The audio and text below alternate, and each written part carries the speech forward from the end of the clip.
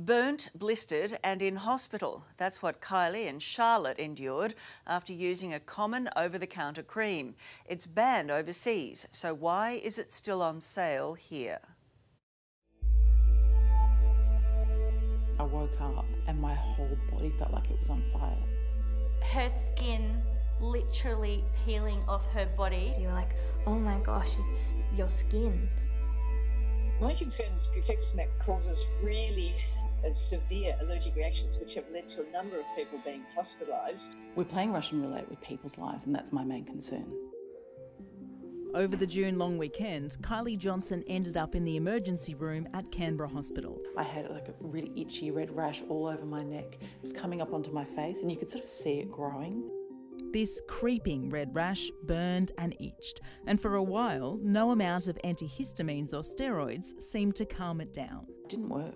And it just kept getting worse, and this rash kept growing, which is really terrifying. And they actually ended up giving me an adrenaline shot because my whole face was going up like this.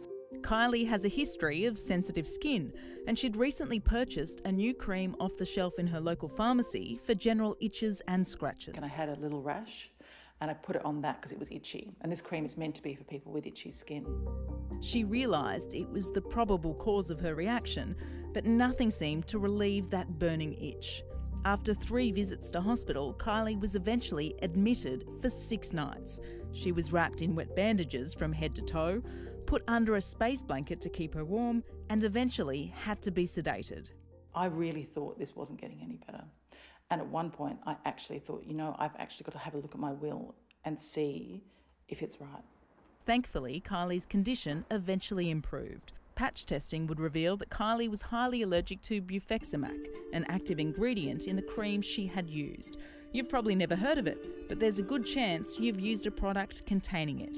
It's the active ingredient in dozens of topical creams found on pharmacy shelves around Australia. I've found people, young and old, small children, elderly people who've had this, and in all cases they had severe allergic reactions to the point where they actually also feared for their lives. I can remember the looks on the nurses' faces when we entered the ward.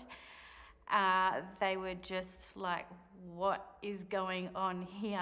Megan Morrison purchased the same cream, Mediquattro, for her daughter Charlotte to treat sea lice bites on her torso.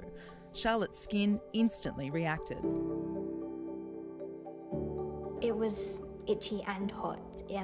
The feeling that you wanted to itch, it was so bad. I was getting worried about like if it would get worse, if it would get better, or yeah.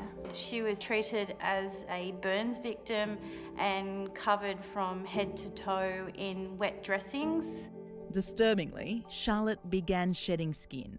She also had to be sedated. She did eventually recover, but it's had lasting effects, including heightened allergies to a number of other products. To still see it in products and stuff and be able to get it off the shelves is scary. I could not fathom a younger child, a baby, or an elderly person having to go through the suffering of what Charlotte and many other people have had to go through. And it's banned in other countries already. In 2010, Bufexamac was pulled from sale in Europe because of a number of severe allergic reactions. It's now also been banned in New Zealand, Japan and the United States. But here in Australia, it's available in products straight from the shelf. They're really weird reactions. They don't look like our normal sort of allergic contact dermatitis, so they may be quite misdiagnosed, which is why people languish in hospital for quite some time waiting for a diagnosis. Rosemary Nixon is an associate professor at the Skin Health Institute in Melbourne, who has studied Bufexamac extensively and has written to the Therapeutic Goods Administration, the TGA, to recommend against its use.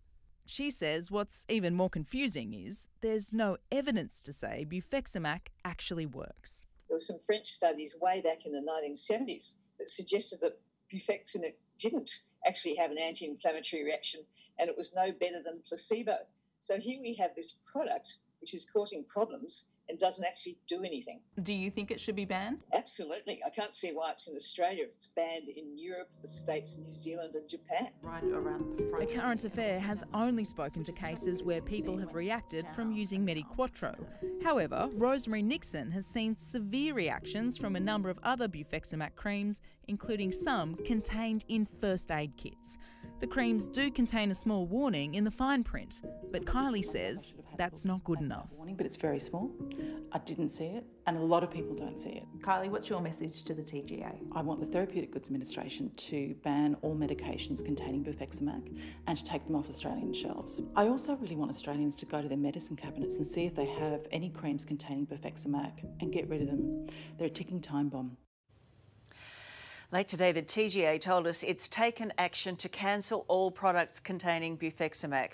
That means they'll be removed from the Register of Therapeutic Goods and no longer be sold in Australia.